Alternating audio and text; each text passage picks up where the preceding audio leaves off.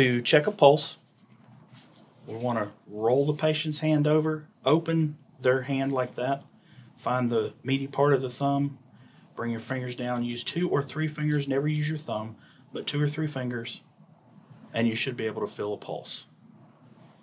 Now, I've got a watch with a second hand on it.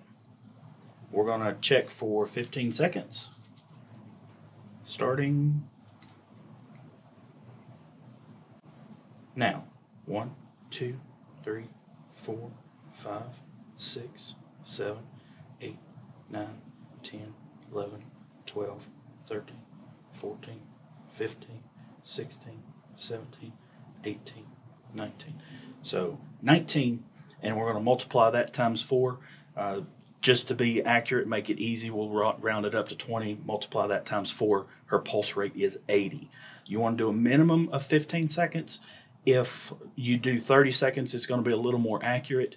If the pulse is exceptionally slow, then the longer time frame is really necessary to get an accurate pulse rate of 30 seconds.